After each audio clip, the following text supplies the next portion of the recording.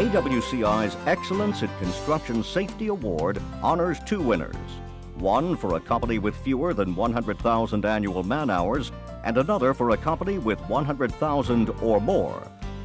The first has had a written safety program in place for only 2 out of its 10 years in business. Yet in those 24 months, the program has saved the company $11,000, and their EMR and reportable accidents have gone down. This company believes that the success of its safety program is due to its 3 equally important parts. First, it requires a safety director dedicated to the goal of maintaining safety on the job day in and day out. This company has decided to assist the safety director in executing his responsibilities by allowing him to focus on safety first and relieving him of distractions that might impede his mission.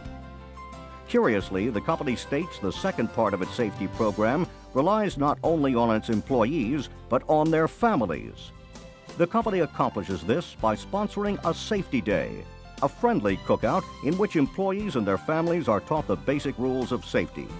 The company has found that this fun event inspires their employees' loved ones to reinforce key safety messages at home throughout the year.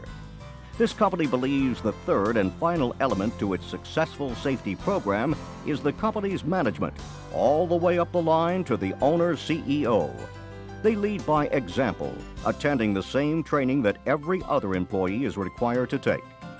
This commitment drives home the message that safety is a serious issue, and that everybody must have the same attitude and practices for a safety program to work. This company has made a major commitment to safety and deserves to reap the accolades of its fellow members of AWCI.